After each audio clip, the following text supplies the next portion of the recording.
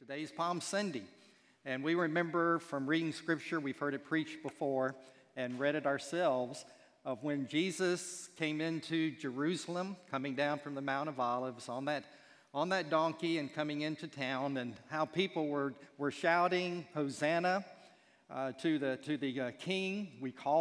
As they called upon him and recognized that at that particular moment that he was the one from the Old Testament that had been talked about. But all of those cheers turned to jeers by the end of the week. And we see the way of the deliverers, the way of suffering for our Lord Jesus Christ. So this morning, as we think about Palm Sunday, we think about Passion Week, we're reminded how important it is to give reflection, especially to the resurrection. Now, our pastor will, this coming Friday night, he's going to be talking about the cross. You'll hear more about that in an announcement. But he'll be preaching about the cross. And there'll be music, there'll be scripture that will deal with that. But we also know that on Easter Sunday, a week from today, there will be a strong message about the resurrection of our Lord Jesus Christ, how important that is.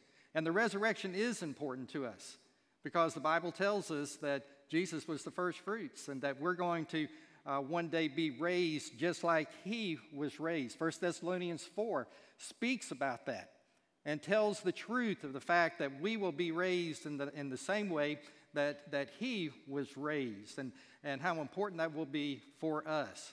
I'm reminded of the fact as this event that is in our future, and as we look and as we will be so blessed by the fact that Jesus will meet us in the air, we'll be raised up. I'm reminded of the fact that Arlinda and I, just a couple of years ago, we bought our plots here at Prattville Memorial Gardens. And we bought our cemetery plots. And so those plots are near some friends of ours that have been here in the church. And as we bought the plots, went out and looked it over, I noticed we're right next to a tree. And so I have told our friends that when Jesus raptures us, be sure you look back and make sure we didn't get caught in the limbs of that tree. That we don't want to be left behind, all right? And so I think of that and that blessed day that is going to come. But the resurrection is more than what we are going to celebrate next Sunday. Yes, the resurrection as we celebrate Easter is about when Jesus overcame death. He overcame sin. The devil was defeated, that is for sure. But there's more to it than just that. Christ is risen. That is a fact. That we have evidence of the fact that Jesus was raised. But there's also another fact in the scripture we're going to study about today. And that is that you and I have already been raised as well, spiritually. That we have been raised. That is a fact of the scripture. And I am so thankful to our Lord Jesus Christ for what he did, how that he willingly went to the cross and that he gave his life for us. But in the process of doing that, we now have a shared life. Every believer, every one of us have a shared life in what Jesus did. We too died with him that day 2,000 years ago and were buried, and we find ourselves co-resurrected with him as well. And so today we're going to be reminded of the fact of this truth and that we have our identification in Jesus Christ. But our passage of Scripture is also going to tell us how we are supposed to live since we are resurrected people. Our pastor has been preaching through the book of Colossians. So turn in your Bibles to Colossians 3. That's the next passage. And in Colossians chapter 3, verses 1 through 4, we're going to see the resurrection power and the difference it makes in our life.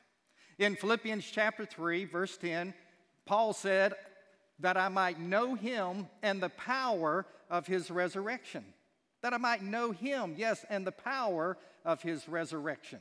There is power in the resurrection of Jesus Christ, and it makes a difference in how we are to live our lives. John Phillips is a wonderful Bible commentator and wonderful scholar, and he wrote a commentary on the book of Colossians, and at this particular point, he speaks of that resurrection power. He uses the illustration from John 11 and John 12 about Lazarus and about Mary and about Martha and how the resurrection power made a difference in their lives. You remember in chapter 11, John chapter 11, Jesus delayed coming. He wanted to use this as a teaching point. So he didn't want to come and just heal Lazarus. He wanted him to die so that he could show his resurrection power. And we see the different responses. We see Lazarus raised. We see Martha coming out to Jesus right before he gets to Bethany, some 2 miles from Jerusalem. And then eventually Mary comes out. And of course, Jesus speaks his wonderful words that he is the resurrection and the life. And then by the time we get to chapter 12, we see the difference is made in their lives. In verse 2, we see the difference in Martha's life. Remember earlier in the book of John that Martha had been critical of Mary. She had been complaining that Mary didn't come and help her with all the kitchen duties, that she was at the feet of Jesus. And Jesus responds to her that Mary was doing the best thing at that particular moment. But now you find in verse 2 of John 12, Martha is serving. There is no critical spirit, no complaining at all. Why? What's the difference? She now understood resurrection truth, and she was experiencing the power of the resurrection. And the same for Mary. Mary was struck with grief in chapter 11. But now she's taking some ointment of spikenard, and she is anointing the feet of Jesus. Her grief is gone. And now she is experiencing the resurrection power in her own life as she's worshiping the Savior. And what about Lazarus? We go on down that chapter in verses 9, 10, and 11, and we read that Lazarus has become a witness. Yes, people came to see Jesus, but they also came to see Lazarus. They came to see Lazarus not because he was a good man, not because he was a friend of Jesus, even loved by Jesus. They came because he had been risen from the dead. Now, yes, he would experience it again, but he was experiencing at this moment resurrection power. And so we too, having been raised with God through Jesus Christ, we too can experience that power. Now, in Colossians, the book of Colossians, chapter 1 and 2, deals with what Christianity is not. Our pastor did a wonderful job last Sunday morning, a wonderful message to us about, in chapter 2, those closing verses of chapter 2, about the problems that the church of Colossae was having with false philosophies and asceticism and following rules and ceremony, all those kind of things that were false and causing people to fall away, to fall prey to false teaching. And so we find that Paul gave an explanation through those 2 chapters of what we believe, the doctrine, the theology. But here, verses 1, 2, 3, 4 of chapter 3, it's the bridge. It's the bridge now to the practical part, how we're to behave, how we are to live. And it's a beautiful passage of helping us to understand the difference, in this case, these 4 verses as the bridge, that we are resurrected people and there is to be a difference in our life. So let's look at our first point. As resurrected people, we do need to understand our past gift that God has given to us. And that is that we have been raised, that we were dead in our trespasses and sin. We were dead, but now we've been raised to a new life, and this is a gift. Notice in verse 1, if then you have been raised with Christ. That word if probably would be better translated as since then you have been raised with Christ. That word raised actually means to be co-resurrected. We have been resurrected along with Jesus Christ himself. Spiritually, we've entered into the death and the resurrection of our Lord Jesus Christ. In Galatians 2:20, I've been crucified with Christ, and yet I no longer live, but Christ lives in me. The life I now live in the body, I live by faith in the Son of God who loved me and gave himself for me. In Romans chapter 6, 3 through 5, or don't you know that all of us who were baptized into Christ Jesus were baptized into his death?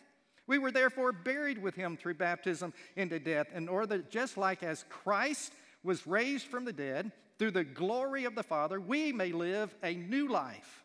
For if we have been united with him in death, like this, we shall certainly also be united with him in the resurrection like his. See, we have this union with Christ, the moment of salvation. The moment we become a believer in Christ, and we die to that old way, and we are dying with Christ as he died 2,000 years ago, buried in a tomb, but we also were resurrected in 2,000 years ago. Your baptism, and I pray and hope that your baptism, that you remember it clearly, that maybe those thoughts come to your mind right now of when you were baptized. You may not have understood it at that moment, but that baptism symbolized what Christ did for you and me. He died on a cross, he was buried in a tomb, and he rose again the third day. It also symbolized and identified you with Christ Jesus himself. Because he was baptized, you're being baptized. You're following his example. You're obeying his command. But there's something else, and the scripture is pointing this out, is the fact that we died along with him 2,000 years ago, buried in that tomb, raised on the third day. Now, you might be thinking, Pastor, I didn't understand that, or I didn't know that. Well, I was baptized, became a follower of Christ in February of 1959 in Homestead, Florida. And my pastor, Brother Luther Key, was the instrument that God used for me to come to faith in Christ. And then in early March, I was baptized. We had a wonderful revival. A number of us were baptized on a Sunday night. I'll never forget a 9-year-old boy remembering. But did I understand this truth? No, I didn't understand this truth. I did understand I was a sinner and I needed the grace of God. I could not save myself. Jesus came to be my Savior. And I sought forgiveness of my sin, invited Christ to be my Savior and Lord, to follow him, to give all the heart that I had at that moment that I knew and understood. But as time went on, yes, I knew I was being obedient to baptism, but as time went on, I came to understand this precious truth of what Jesus Christ had done in my life. And what I see is this is a gift, as Paul is mentioning, that we have died with him, that we've been raised with Christ now. This is a gift that came from Jesus himself. Someone may ask you, as they do me from time to time, who are you? And I'll tell them, I'm Travis Coleman. I'm married to our Linda, nearly 55 years. That we have 3 children, that we have wonderful 3 in-law children that are part of our lives because of they're married to our children. And I tell them we have 7 grandchildren, one of those being a granddaughter-in-law into our family. And I share that with them. That's who I am. Well, what do you do? Well, I've been a Baptist preacher. I was full-time Baptist pastor for 45 years. Well, that may be how you answer. You give these details about who you are. But spiritually, who am I? Spiritually, I'm a child of God. Spiritually, I was redeemed by the precious blood of Christ. Spiritually, I find that I am in Christ Jesus and he is living his life through me. This is my identification with Christ. And I can share all of these things spiritually. But what the Apostle Paul does next, not only does he tell us about our past, but he tells us that we need to understand our present goal as resurrected people, because now he's going to tell us how we are to live. If we have been raised with Christ, then how are you to behave? How are you to live your life? And so as we begin in the second part of verse 1 and through verse 3, we're going to find 3 goals that Paul lays out very clearly what we need to do. And the first goal that he lays out to us is found there in the last part of verse 1. Seek the things that are above, where Christ is seated at the right hand of God. This is a goal. Now, we understand goals. Right now, we're in the middle of March Madness. There were 64 teams on Thursday and Friday. Then there's 32 teams. At least Tennessee is moving on. Hopefully, the SEC would be represented. Auburn and Florida didn't do such a hot job, or Kentucky, staying in that race. But we have 3 teams, and all the teams, when they started out, all 64 of those teams, didn't they not all start out with the same goal? To make as many baskets as possible, to have as many points as possible, more than the team that they were playing, so they could advance to the field of 32, then to the Sweet 16, the Elite 8, the Final 4, and then on April 8th, to be in the championship game. 2 teams left, and one would be crowned the champion. That was the goal, to outscore the other team, to put as many baskets they could, balls into the basket there, into the goal, and to win the ball game.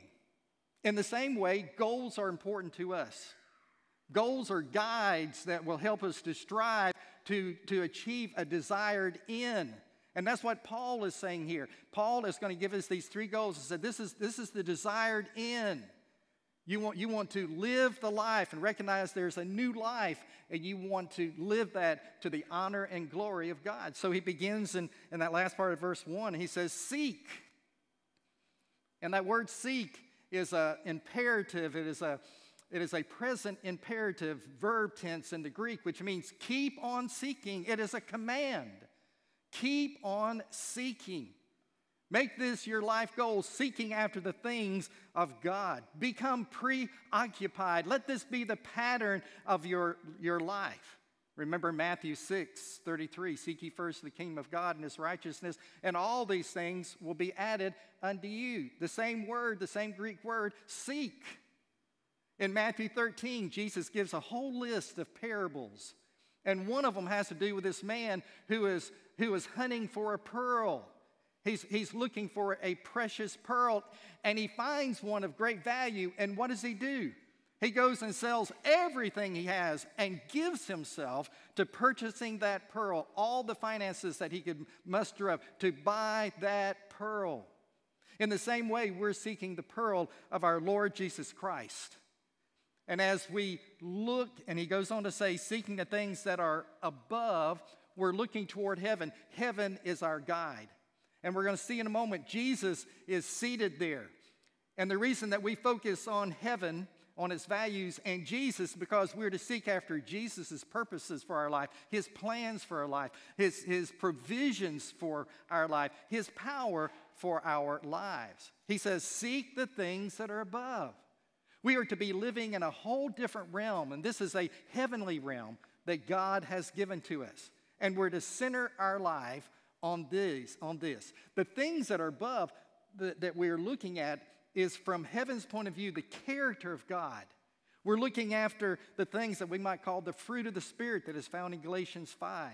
These are the things that are to guide us, the love, the peace, the joy, the gentleness, and on, the fruit of the Spirit. And all the other values that we find in heaven. And it says here, where Christ is.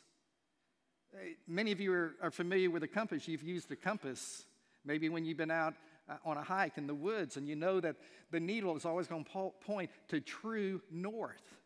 Where Christ is our true north spiritually. That's where he is. That's why we focus our attention on the things that are above, just like the compass needle spiritually as well. And notice that Jesus is seated at the right hand of God. Spiritually, Jesus is here right now with us. Where two or three or more are gathered, Jesus is in the midst of us. He told us that. But he is here spiritually because of the presence of the Holy Spirit that is in each of our lives. At the moment of salvation, the Holy Spirit was given to all of us. And so spiritually speaking, Jesus is right here with us right now.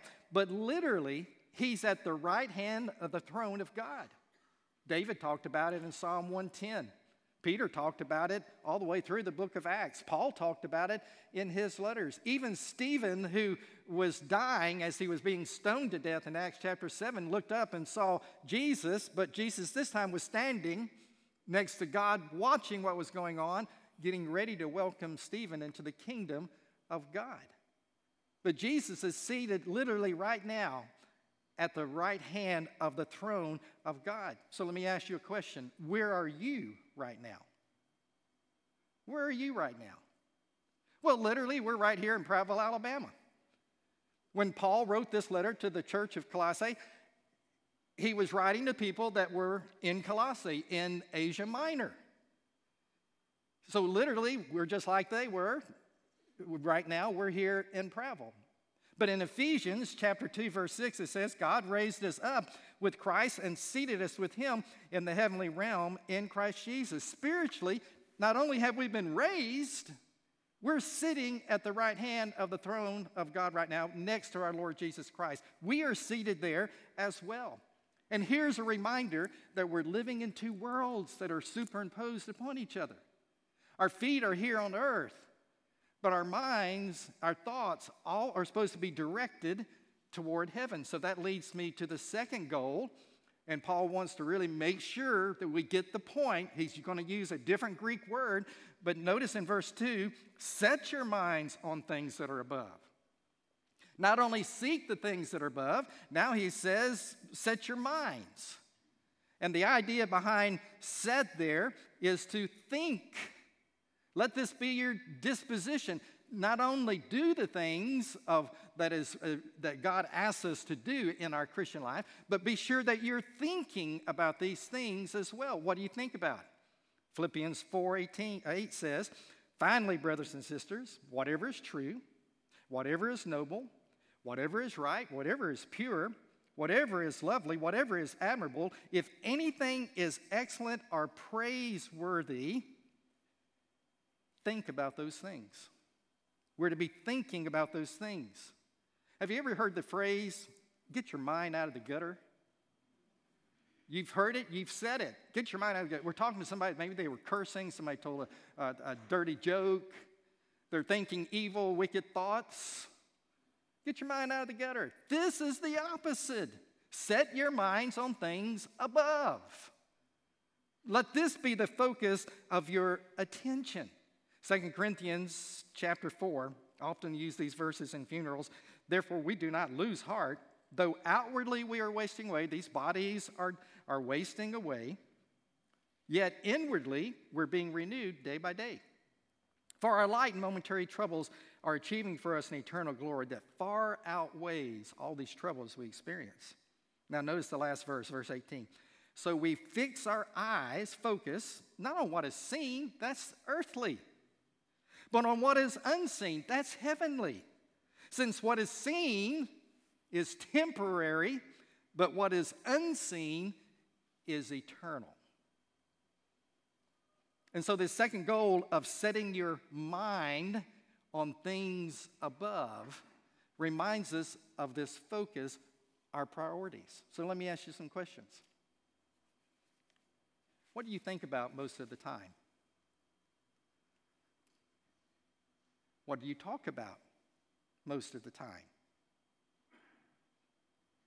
What do you invest your time and your talents and your treasure, money, most of the time? Whatever it is that you are thinking about, talking about, or investing, time, talents, and your treasure, that's your priorities. That's your real priorities. And yet here we're reminded, no, set your mind on things above. And then let it permeate through what you think, through your conversation, through what you are investing yourself in this world. And where do we get this? We read Philippians 4:8 about what we're supposed to be thinking about, but where else? From God's Word. Why does our pastor constantly emphasize the Word of God? Why is it that every gospel preacher emphasizes the Word of God, the Scripture? Because this is the only reliable source for our thinking. When it comes to the authority within the church, it is always the Word of God. And then we look at historically how the church has expressed that in teaching and in doctrine.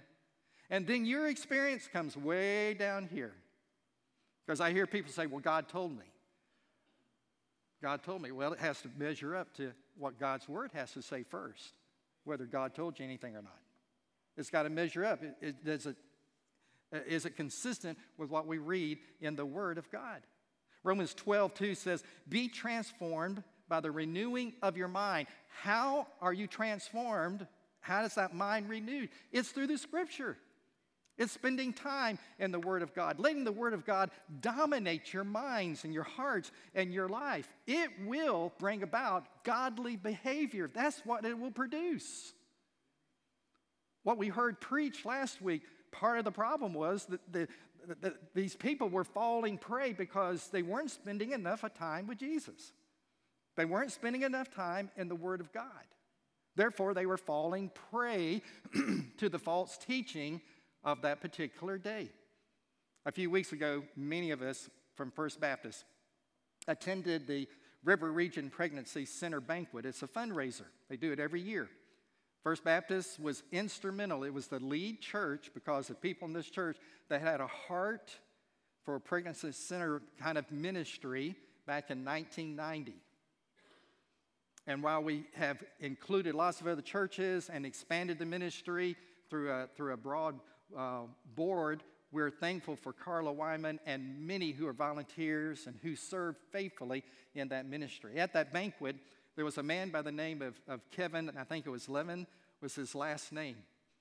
But Kevin came under the influence a number of years ago when he was a student minister of a man who gave a dramatic reading of the book of Luke.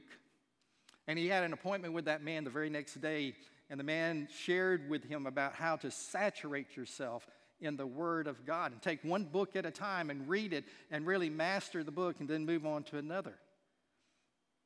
And Kevin became so convicted by this and felt that it was he had developed a passion for this that he first memorized the book of Philippians. He came to understand it, gave himself to it, memorized it. He actually quoted the book of Philippians in dramatic fashion to us the night of the banquet. It was wonderful. And then to the book of John and on and on. The point is not that we have to find ourselves memorizing a whole book of the Bible. The point is saturating ourselves with the Word of God and letting those principles live through our life. Now let's move on quickly to the verse 3, because not only is there the goal of seeking and setting, but there is also seeing. Seeing two truths that are in this passage in verse 3. For you have died. We say, Pastor, you've been talking about that. Well, I'm going to talk about it just a little bit more. Because it's important to understand that you have died and we're in this new union with our Lord Jesus Christ. For we have died. It's a past tense aorist, which means it is a completed action. This happened the moment that you were saved. It's irrevocable. You can't change it. And in 2 Corinthians 5:17, it says, therefore, if anyone is in Christ, he's a new creation, and the old has gone, the new has come. We are to be new people because we have died through that old way of life, and we've been raised to walk in a new life with Christ. A pastor in California shared about two sisters who had come to understand the gospel and the good news of Christ. They had given their life to partying and drugs and alcohol, but they were saved out of that and became very sincere Christians. They received an invitation to come to a cocaine party. There was an RSVP, so they wrote back, we're very sorry that we cannot attend your party. We recently died.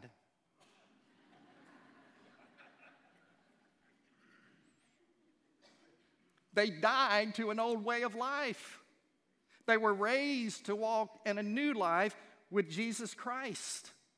And so this was the only way that they could respond is, hey, we've died to that. And we're raised to a much higher realm now, a heavenly realm like Jesus himself. When Jesus was raised from the grave, he was in a different realm. When you have been raised, since you've been raised, you're to be living in a different realm as well. And not only that, notice that passage in verse 3, your life is hidden with Christ in God. What's that all about? In ancient days, it was believed that when you were buried, that you were now hidden in the earth. Can you think of anything worse than the thought of the rest of eternity left in a hole someplace? You're hidden in the earth. You and I, we are hidden with Christ in God. That speaks of our position with Jesus Christ. We're hidden with him. It speaks of our security with him, that we're now protected with him. It speaks of our eternal security. No longer do we have to worry about sin, self, or Satan, because we're now hidden in Christ. In John chapter 10, verse 28, Jesus says, as a believer follower, you're now in his hand, and no one can snatch you out of his hand. But he said, my Father is greater than me. and no one can snatch you out of his hand. We are doubly protected. We are hidden with Christ. Precious things are hidden, aren't they, in the earth? Diamonds, gold, emeralds. You and I, we are hidden in Jesus Christ. We need to see these truths. Now, lastly, as resurrected people, not only understanding our past gift, the benefit, and not only recognizing our present goal, let's also recognize our future glory. Notice in verse 4, when Christ, who is your life, let's stop right there. One more time, Paul is hitting it. We are in a shared life with Jesus Christ. We're in a shared life. And it says there, when Christ, who is your life. It's speaking about that shared life that we enjoy right now. And we are to be fully devoted to him. He deserves all of our devotion. He deserves all of our loyalty. He is more than just our Savior and Lord. He is my life. He is your life. He is our life. And here we are on heaven, and he is our life. It's a little bit of heaven on earth. That's what this church is to be. This body of believers, the bride of Christ, you're to be a little bit of heaven here on earth.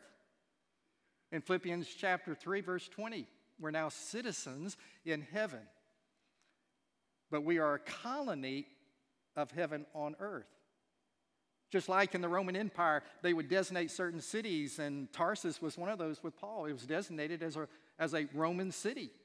You're to take on the Roman culture, the Greek language. You were to live as Romans, to be a testimony of the Roman Empire. In the same way, that's what we are. Here on earth, we are a testimony of heaven, and we're to live like heavenly people. But not only do we share in his life now, we're going to share in his glory. It says, when Christ, who is your life, appears, then you also will appear with him in glory. That's the second coming of Jesus Christ. We're going to share in his lordship. And this is the ultimate goal of history. Everything is moving toward this event that you and I call the second coming of Christ. There's more prophecy about the second coming than there was the first coming.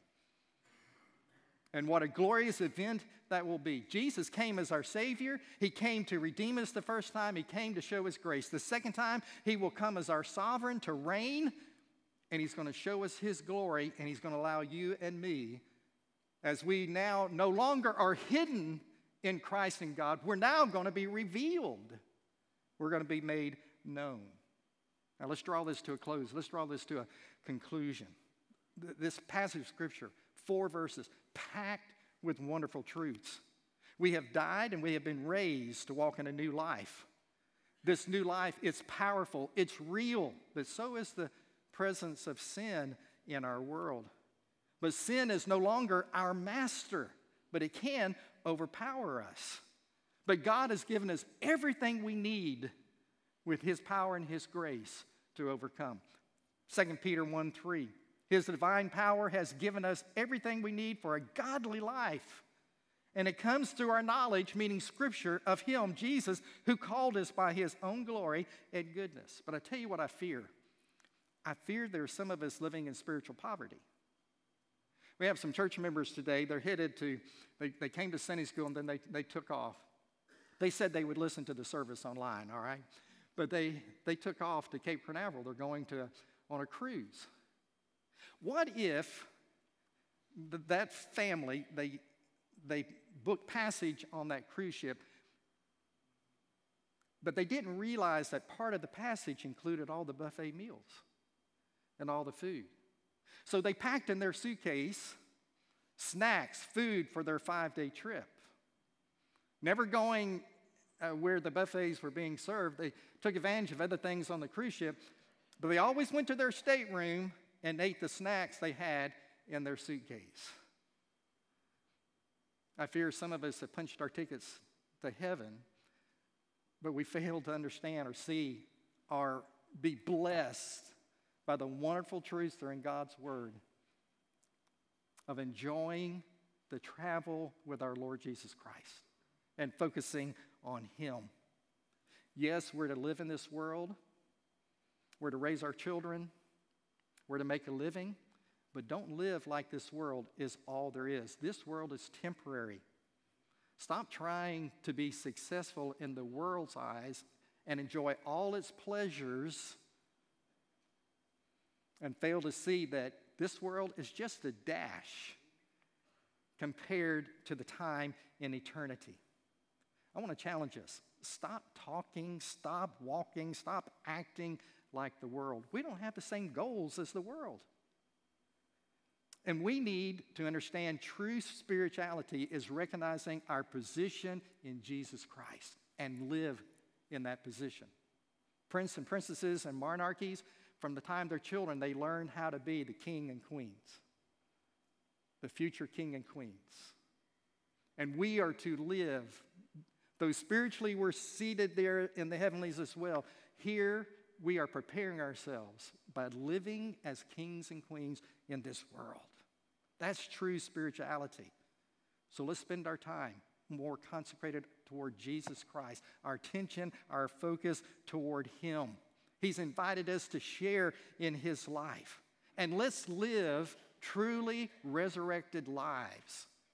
Where we work, where we go to school, where we play, all of these different places. Why? Because there are spiritually dead people all around us who need to hear the gospel, who need to die to their old way of life, and for them to walk in newness of life.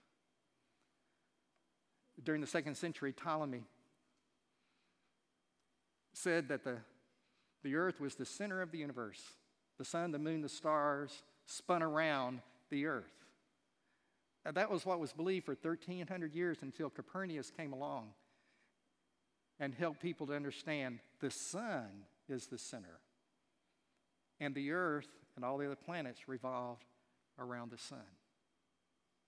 There are many Christians that live and act like they're the center of the universe.